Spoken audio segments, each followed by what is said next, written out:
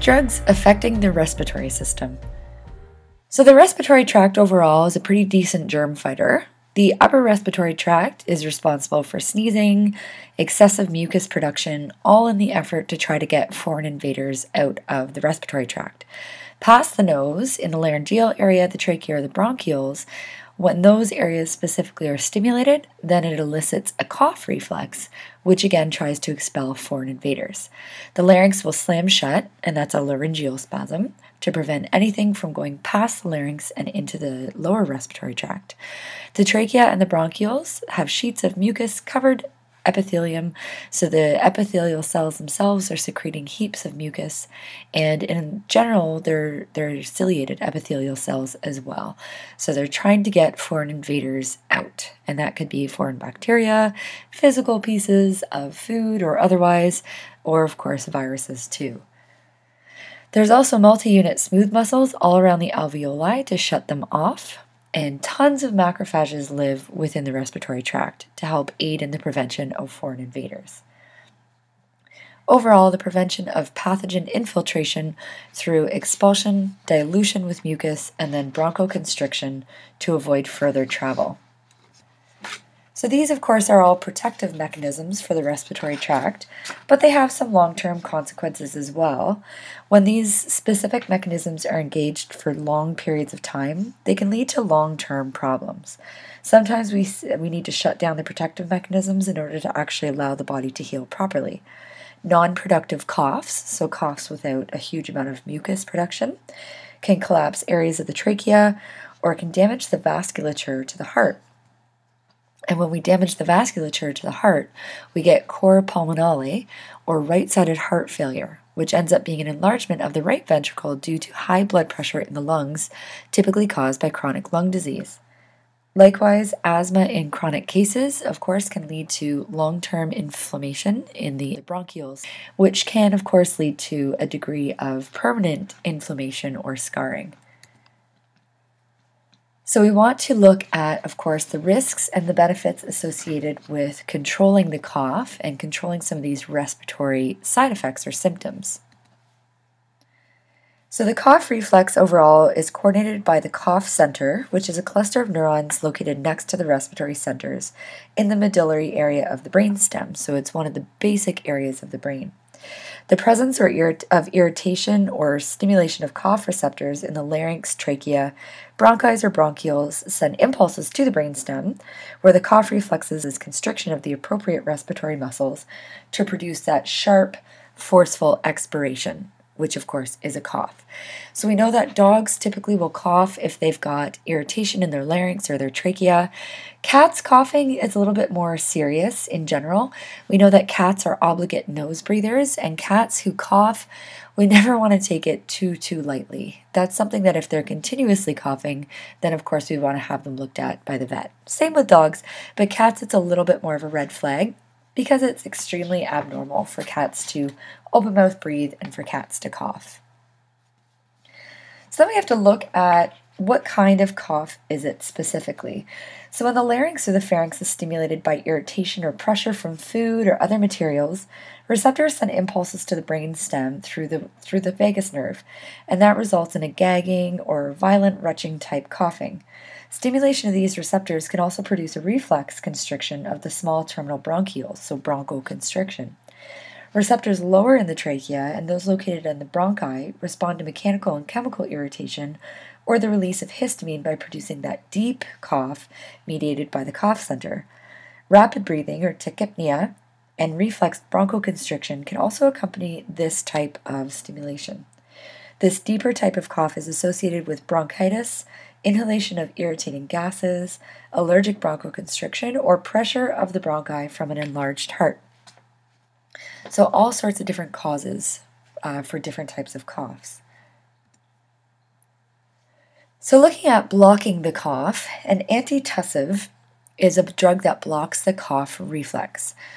Coughs in general can be classified as productive coughs or non-productive coughs. A productive cough produces mucus, and a non-productive cough is that dry, hacking cough with no significant mucus production. So these drugs that are antitussives and generally prevent the cough reflex, we have to be very cautious in using an antitussive when the animal is unable to clear thick mucus from the respiratory tree. So if they have a productive cough, then an antitussive can actually become more dangerous to them because they need to clear that mucus that's deep down in the respiratory tract. If they can't clear it, then of course it's going to maintain itself within the respiratory tract and clog the bronchioles. Typically, we don't use antitussives in general for productive coughs because we want the virus to work its course and just work its way out of the body. So for productive coughs, typically you can see the use of humidifiers and nebulizers to assist with production of mucus and allowing that thick, dry mucus to sort of moisten up and eventually escape the body during coughing. There are two types of antitussives. We have central acting, and they suppress the cough center right in the brain. So an example of that would be the opioid Vicodin, which is a liquid version of hydrocodone. And we give this orally, of course, to suppress coughs. Now, that being said, of course, it's an opioid, so there are always risks and benefits associated with this. Of course, long-term use can cause constipation. There's potential that it could cause sedation. And then, of course, looking at the overall safety when it comes to humans, it is addictive and it is a recordable or a controlled substance. So we have to do our due diligence in sort of tracking that drug and speaking with clients about it appropriately. The other type of antitussive is a locally acting, which locally reduce irritation. For this, of course, it's going to work well in humans, but dogs and cats, we can't really ask them to hang on to a lozenge in their mouth particularly well. So dogs and cats, generally, we're talking about a central acting antitussive.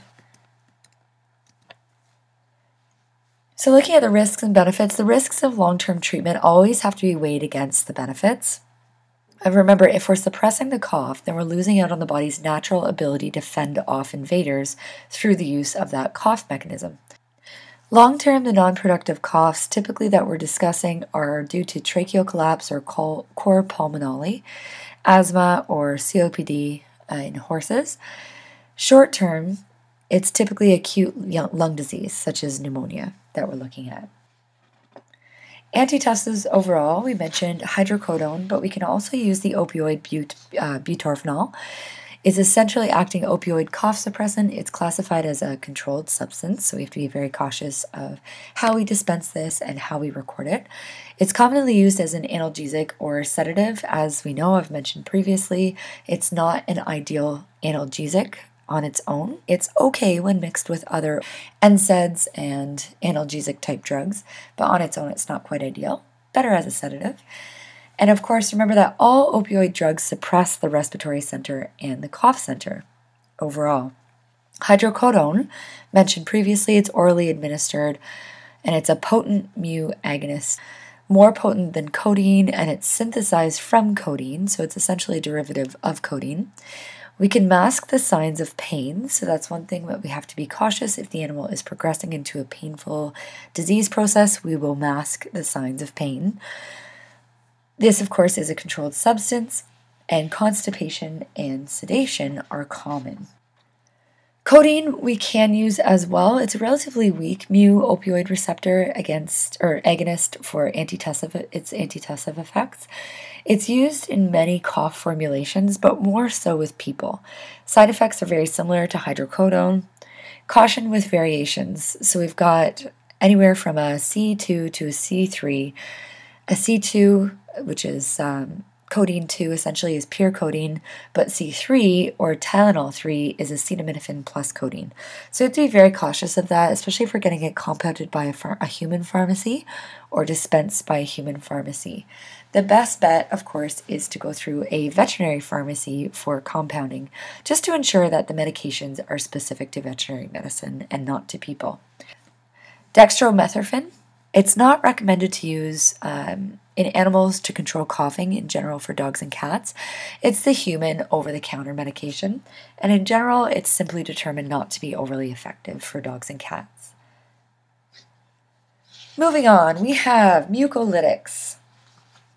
So mucolytics, of course, the goal is to get the bad stuff out. So it's to break down and lyse the mucus to allow lower viscosity. It allows ciliary removal. So we know that throughout the lower respiratory tract, we've got many ciliated epithelial cells, which of course will expel dirt, debris, etc. from the respiratory tract with their little finger-like projections. Overall, we're mostly talking about acetylcysteine, which is also called mucomist as its trade name. And the goal of mucomist is to decrease the viscosity of mucus. Most often it's administered by nebulization for this specific purpose, and it breaks up the disulfide bonds in the actual DNA of cellular debris and inflammatory cells. Mucomist also we'll talk about when we discuss anti-inflammatories and toxicity. Mucomist is often used IV for acetaminophen toxicity in cats, but for this specific purpose, we typically give it through a nebulizer into the animal's respiratory tract to help break up the mucus. The goal again is if this is thick chunks of mucus, they can't get it out of their bronchioles, so they can't get it out of that bronchial space on their own. So if we're able to reduce the viscosity, make it a little bit more fluid-like, then the goal is to hopefully allow them to cough and get this mucus out of the respiratory tract. Expectorants increase the fluidity of mucus, similar to that of the mucolytics, but mucolytics are breaking it down on those DNA disulfide bonds.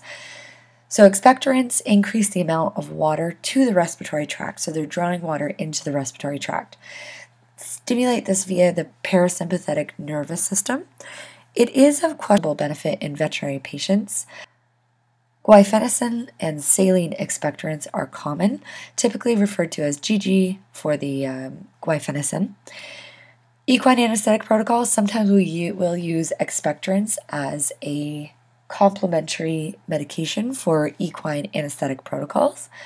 And one thing to keep in mind is that they can cause vomiting in dogs and cats. So the ones that we're talking about here typically are the Robitussin. Now, in general, we don't recommend that clients go to the grocery store or the pharmacy and pick up Robitussin for their coughing dog or cat. Number one, of course, we want to see them at the vet hospital to find out exactly what is causing the cough, if it's viral, if it's something structural like an enlarged heart, etc. And then, of course, as well, because we know that these aren't overly effective for dogs and cats because they're of questionable benefit, we're just not sure if we're going to end up doing more harm than good. Now, the other thing too with Robitussin and other over-the-counter expectorants, they often have other drugs in them. So they might have pseudoephedrins as well to help with sort of sinus type inflammation. So you have to be very, very cautious when clients go ahead and go to the store and just help themselves to expectorants. It's a good idea to have a conversation with them about risks versus benefits. The saline expectorant, which is ammonium chloride, potassium iodide, and sodium citrate, are typically via oral dosing, and they can easily cause gastrointestinal upset. So typically we're talking about vomiting with the saline expectorants in dogs and cats. Essential oils. So essential oils, of course, are on trend right now, very much so. When it comes to respiratory illness in dogs and cats, they're not overly useful. So although with us we might appreciate a nice eucalyptus vaporizer in our room to help us breathe a lot better, unfortunately for dogs and cats it can actually be an irritant, and we have to be cautious. They don't have that many studies about the effects of inhalant essential oils for dogs and cats, and we know that of course they recommend in people that you avoid a lot of these essential oils if you're pregnant or if you have a new baby, and it just makes me question the benefit for dogs and cats and also possibly the level of toxicity for dogs and cats. So it's something to keep in mind. It's definitely not recommended if your dog or cat is having difficulty breathing or is challenged with a cough. They directly stimulate the respiratory cells. Some examples that clients might recommend are pine, eucalyptus, peppermint, etc. But of course, remembering that some definitely we know are toxic, at least in a topical form, such as tea tree oil. Decongestants. These reduce congestion of swollen nasal tissues by stimulating the sympathetic nervous system, alpha-1 adrenergic receptors, to cause vasoconstriction. So vasoconstriction, of course, in the right areas will cause less swelling.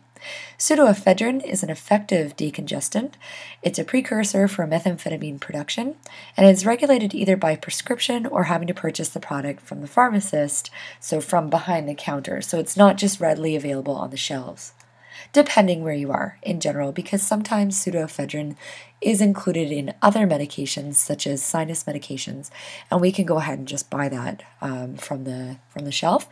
But when it comes to heavy-duty decongestants, where they have pseudoephedrine as the key and heavy-duty ingredient, then of course you'd be talking to the pharmacist first. Phenylephrine is also a decongestant. It's not considered to be as effective a decongestant as the pseudoephedrine. It's not a precursor, though, to methamphetamines. Decongestants are typically not used in veterinary medicine. So although pseudoephedrine is a great decongestant, the trouble is that we have some side effects that are not ideal for dogs and cats. So we get this transient tachycardia, which can last as long as the drug has an effect on the body. So we get this tachycardia due to stimulation of the beta, so the cardiac beta receptors from pseudoephedrine. So although pseudoephedrine, going back, is an excellent decongestant, and in animals it's an excellent decongestant as well, the side effect of having this transient tachycardia associated with the beta-1 receptors is a challenge, and that makes it less ideal and typically less prescribed for dogs and cats in veterinary medicine. Bronchodilators, that's something that is fairly well prescribed, especially for cats.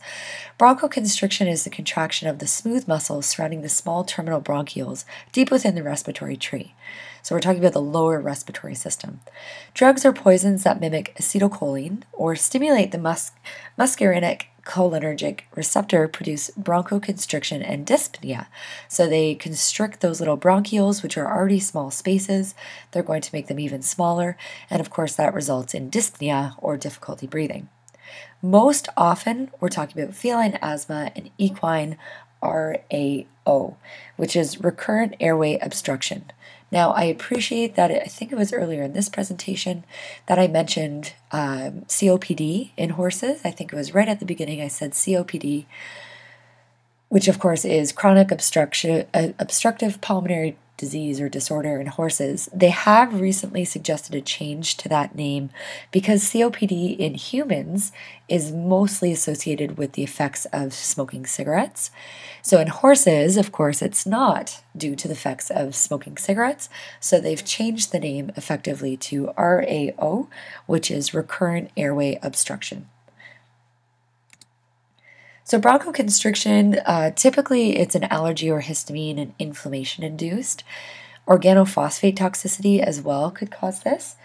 And that's specifically because it blocks that acetylcholinesterase, which of course breaks down the acetylcholine in between the neurons, and it starts stimulating the parasympathetic nervous system, which in turn causes bronchoconstriction. So organophosphate toxicity, of course, we know that it causes all sorts of problems for cats with that lack of acetylcholinesterase, and then of course it can also create this really acute and severe bronchoconstriction. Blocking of the beta-2 receptors, their acetylcholine antagonistic properties, are blocked and they allow the bronchoconstriction. And then, of course, blocking the beta-2 also blocks the body's ability to prevent degranulation of mast cells. So bronchodilators that we're talking about, we've got beta-adrenergic agonist bronchodilators, just a small name, no big deal. You could call it BABs if you want, B-A-A-B. Epinephrine and isoproterenol were non-selective beta agonists and thus stimulated beta-1 receptors and beta-2 receptors. So those are the ones that we used to use more so in the past. However, the newer bronchodilator drugs are terbutaline and albuterol, as well as metoprolol. Now, albuterol, also known as salbutamol or Ventolin, that is probably the number one most common, especially when prescribed to cats or horses. You can have it as tablets or as a metered dose inhaler. Beta-2 stimulations ends up creating relaxation of the bronchial smooth muscle. The bronchioles dilate, and of course the animal can breathe easier. Likewise, they also stabilize mast cells. So we know that mast cells carry histamine, and when mast cells degranulate, then we get this huge histamine response, which of course inflammatory action results from that. So if we can stabilize the mast cells, then we're going to prevent that degranulation of the histamine. Likewise, too, there is a degree of mucolytic properties within these inhalers. These are also more selective beta-2 agonists and have fewer, but still some beta-1 side effects, and they tend to last longer than the older bronchodilators. One thing to note, because we still have some beta-1 side effects, especially when it comes to albuterol, if anybody has ever used this for their own asthma, they've changed it recently, I find, but you can still get this very quick tachycardia that happens. So as soon as an animal is given a metered dose inhaler, so an inhalation of their inhaler, they can get this very, very short-lasting tachycardia because of that beta-1 side effect, so that cardiac stimulation through beta-1 receptors. Terbutaline, albuterol, metoprolol, and clenbuterol, the ones that we're speaking about, we're talking about dogs, cats, and horses that they're typically prescribed for, felines with asthma, and of course the oral dosing syrup for horses with RAO. Terbutaline injection can be given for emergency use as well. And just to note that the downside with this general class of drugs is that you can get that small amount of short-lasting tachycardia because of that beta-1 stimulation.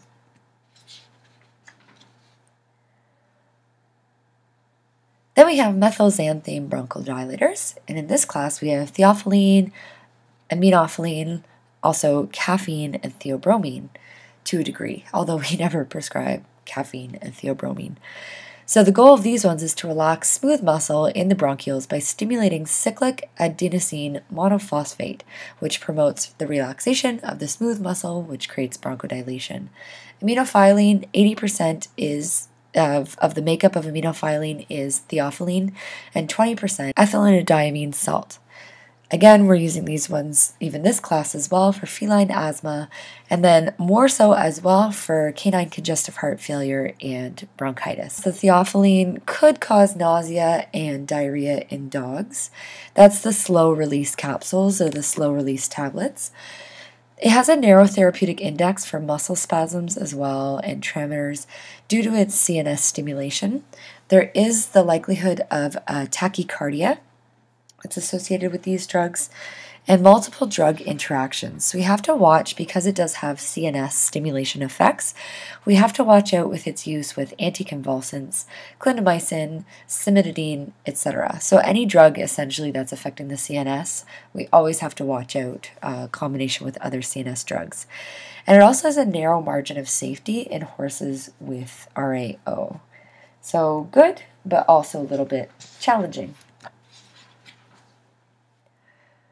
Other drugs of use, we have, especially in chronic conditions, we have the use of steroids, which we talk about in our anti-inflammatory discussion. Steroids are typically given to either equine or feline patients who are undergoing that chronic RAO or asthmatic type disease. Likewise, they can be given to dogs too who have chronic respiratory illness. Antimicrobials, of course, to get the disease process under control if it's a bacteria-based disease.